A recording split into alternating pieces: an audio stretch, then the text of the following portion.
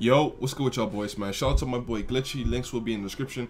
But as you guys can see today, these are the new NBA 2K21 park rewards. Alright, these do look legit. I don't know if somebody photoshopped these to make them look fake, but these do look legit. Alright, so as you guys can see, we got all the park rewards from Pro 5, from Pro 1 all the way up to Legend. Alright, so it looks like we're going back to the NBA 2K16/17 park rewards. Remember when you had rookie 1 to 5, rookie and pro 1 to 5, you know what I mean? Like, remember when you had all the tigers and stuff. So as you guys can see, if you guys want to, you guys could pause the video or just keep watching the video. But as you guys can see, I want you guys to pay attention to the legend.